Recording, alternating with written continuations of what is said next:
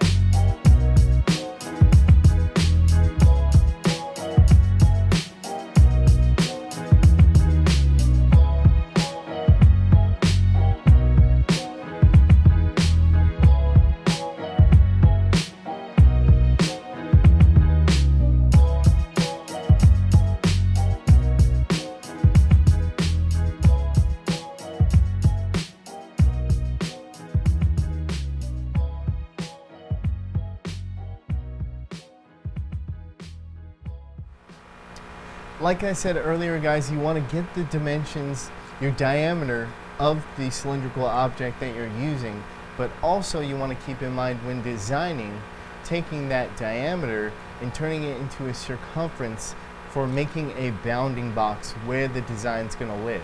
And that, I put 2 designs on this cup, and I just gave them equal space apart from each other, so one's going to be on the front and one's going to be on the back.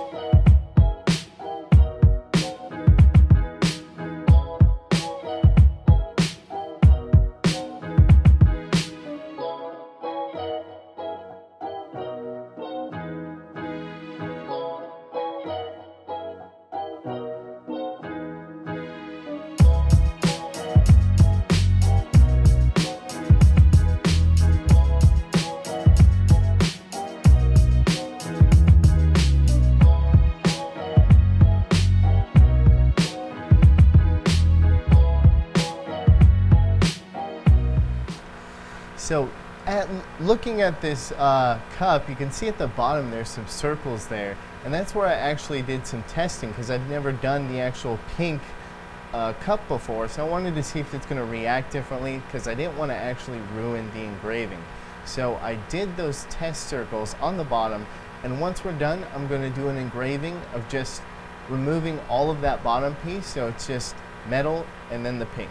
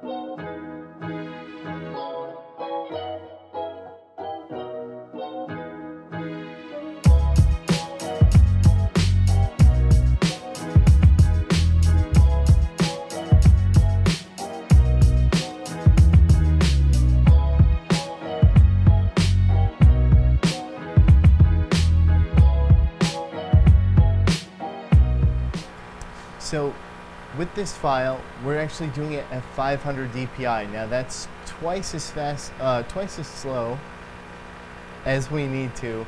We could do 250 DPI, and that's going to speed that up. That's going to make this about 2 minutes and 50 seconds. But we want that 500 DPI because it does that extra little pass in there is going to remove just that little bit of paint that kind of sticks on there when it gets vaporized and comes back. So there's a little powder there that we remove with that 500 DPI sweep.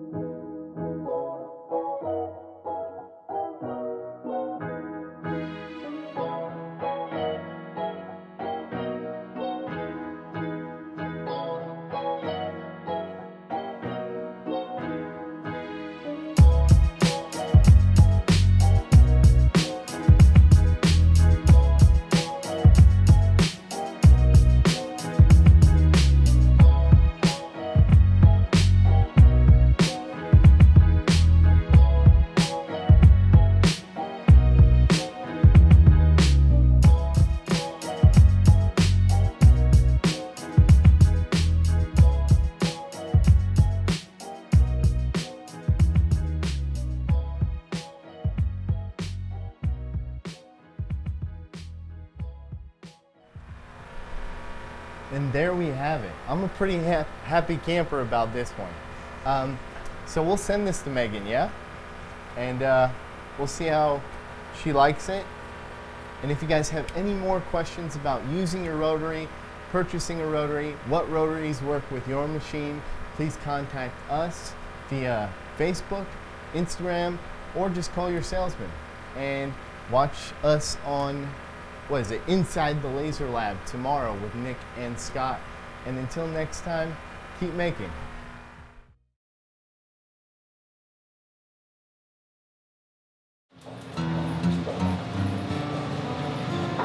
Hey everyone, thanks for watching. If you like those videos, please subscribe. We got more videos of me over here.